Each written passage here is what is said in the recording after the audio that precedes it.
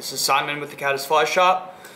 I'm going to show you guys how to use this Hareline Zirconia rake today.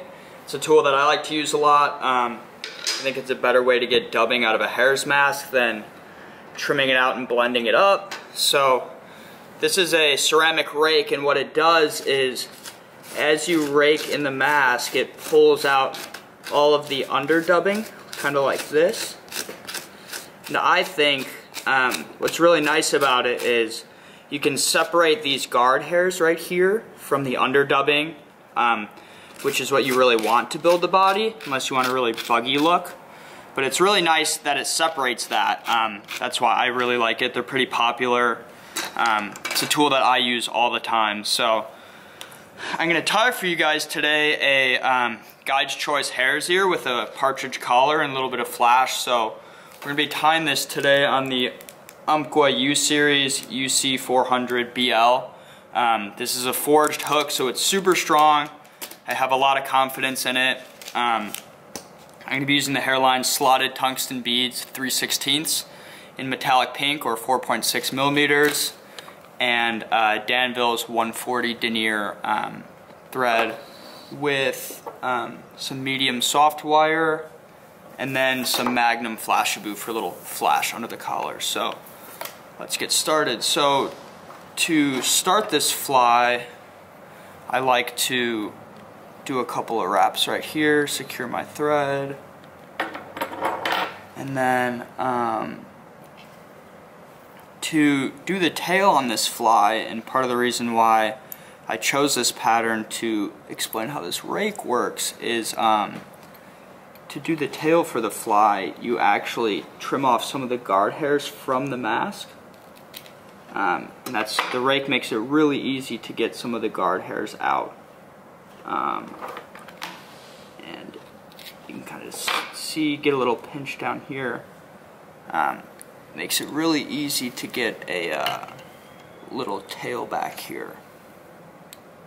Otherwise, it's super hard to get the guard hairs out. Kind of separates it so you can get exactly what you need. So put a little tail in right there. Looks super buggy. Secure that with some thread wraps down here, and then take about, I don't know, I'm going to do a little bit more just to be safe, but maybe 3 inches of this soft wire right here. And I like to secure it from the bottom down here. I think it looks cleaner when you wrap it up from the bottom, but there's really, you can kind of do it from anywhere. And then what we're going to want to do at this point is build up a profile and a little bit of a taper towards the head. And the nice thing about the rake too is if you're just tying maybe one of these, you can just, I kind of rake as I go so that I don't end up raking out way too much dubbing. That helps me a little bit. And I think the dubbing straight from the hare's mask, I think, makes a better noodle too. It's partially why I like to use it over the package dubbing. So this tool makes it really easy to have access to that really good underfur dubbing that is below those guard hairs that are sometimes hard to get past on the hare's mask. So starting back here, I like to make I like to start small with this dubbing back here to create a very small taper towards the back.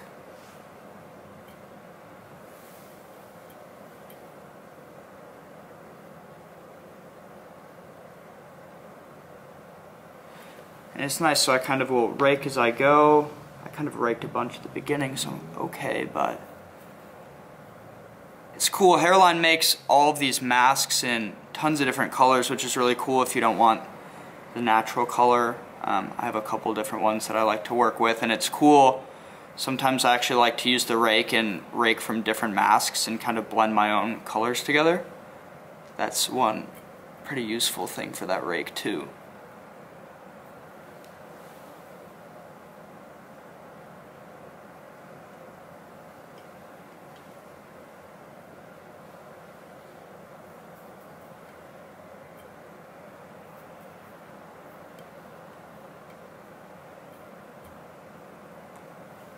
And as I work my way up this body, I'm making the noodles a little bit fatter and wrapping them a little bit tighter to kind of build this profile up towards the head.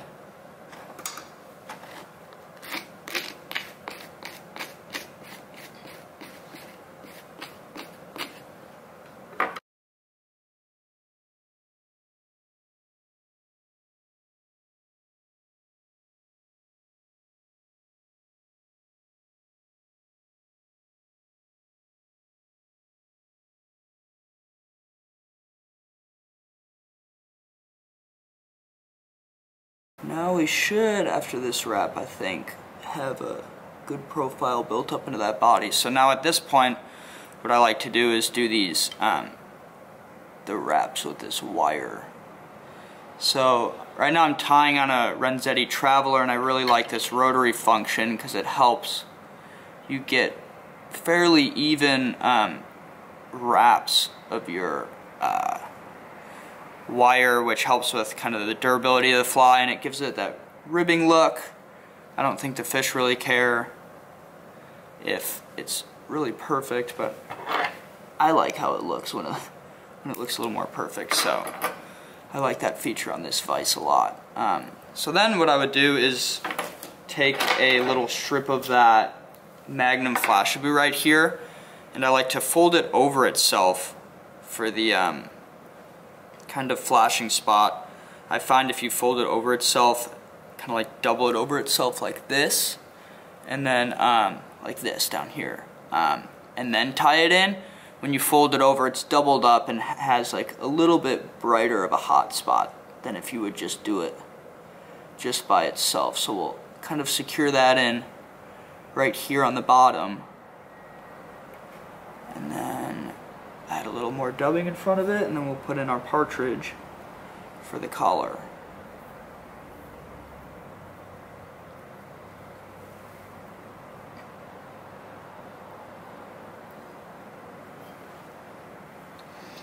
Okay.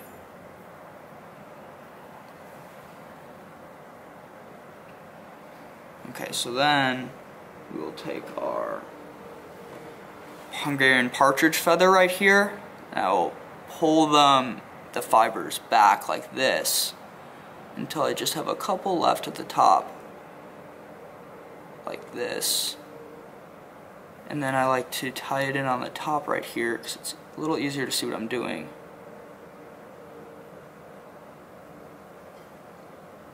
Like this.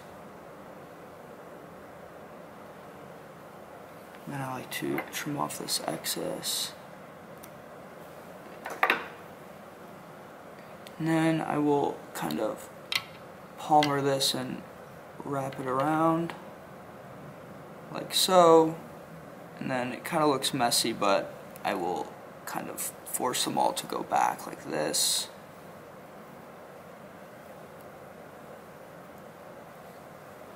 And we'll trim off this excess right here.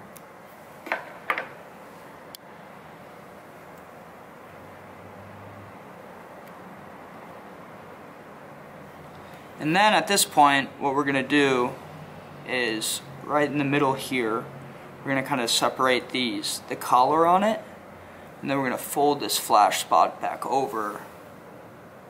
And you know what, we're going to put a little bit more dubbing to hide that thread.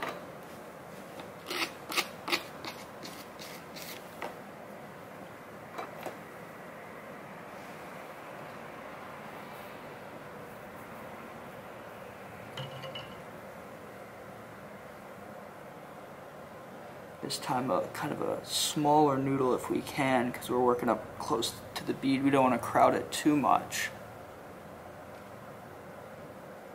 Yeah, so now we will pull this kind of flash spot back over right here.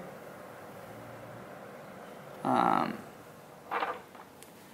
we'll cut this off. And then what I like to do before I whip finish is add just a little bit more dubbing to kind of hide those last thread wraps right here. So I'll put just a very small amount right here. Find my whip finish tool, get this out of my way. And then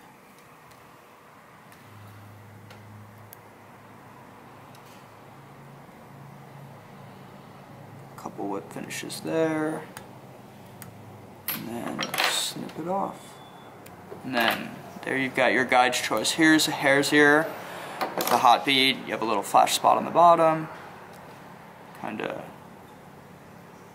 show it off like that. Works super good. It's kind of a searching attractor pattern, especially when it's colder. It can get some fish's attention. I like to use it on our local rivers here, the Mackenzie and the Willamette, in the winter and in the summer too, especially in the winter though. And that's it. The guide's choice Hare's ear. Here's the Hareline rake that I like to use a ton. Works super good, and all of that is on our website at caddisflyshop.com. Thank you.